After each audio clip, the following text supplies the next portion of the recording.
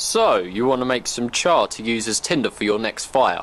But you don't have a char tin. That does seem like a problem. But it's not a problem at all. You don't need any gear whatsoever to create char. All you need is a bit of ground, which isn't too hard to come by, or just an ordinary metal container. I'm going to demonstrate these two processes, one with an ordinary inconspicuous canteen cup, and one without any gear whatsoever. We're just going to bury it in the ground. The materials I want to char today are just a couple pieces of birch polypore, a bracket fungus. I've created a small dent in each piece, just so you know it's legit and that I'm not swapping it out for a piece of charcoal. So, let's get started.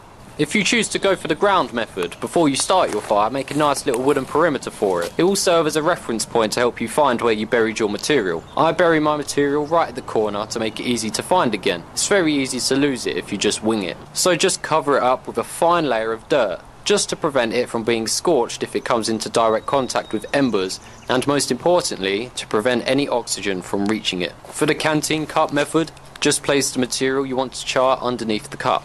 Simple stuff. So now all the materials are prepped and ready to go, just got to build that fire. Manipulate the fire so it eventually centers around the location of your materials, surrounding it or covering it with red hot embers and flame. Then just let the fire do its thing. To char a material, then all we really need is a low oxygen environment. If oxygen can't swoop in and react with all the hydrogen molecules being spewed out of the material, then the material will just char rather than burn and combust. For it to combust, then oxygen must chemically react with the hydrogen molecules. A byproduct of this chemical reaction is a large amount of energy in the form of heat and light, which we all know as flame. So expose a material to intense heat but deny it an oxygen flow, and it will turn into char. Easily done. Bury it, cover it or smother it. Since there's no indication of when the material has finished charring, just check up on it in 10-minute intervals. Scrape the embers away very carefully and take a peek inside. As you can see, this one hasn't completely charred just yet, so we'll scrape the embers back around it, build the fire up again, then leave it for another 10 minutes. So now the moment of truth. Have both the materials charred? That's one piece, good game.